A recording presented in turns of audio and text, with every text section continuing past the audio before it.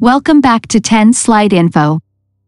Meteor missile, which is considered as one of the world's best beyond visual range, air-to-air missiles, has been already integrated on fighters like Eurofighter Typhoon, Dassault Rafale and Saab Gripen.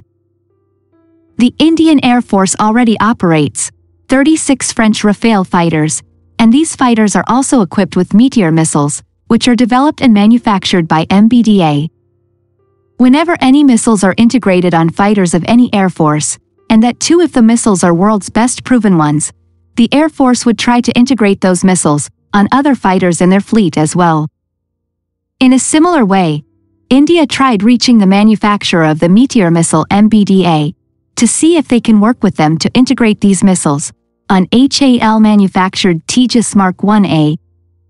Even after a number of discussions and attempts by both the Indian Air Force and Hindustan Aeronautics Limited, the European manufacturer of Meteor missiles refused to approve the integration of these missiles with Tejas Mk1A.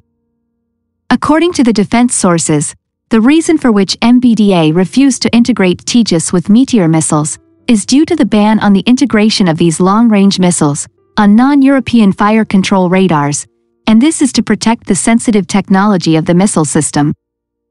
The Indian Air Force has been very much eager to equip the LCA Tejas with the Meteor missiles, but since the radar and electronic warfare, which are used on these fighters, are made by Israel, this integration has been completely scrapped for now.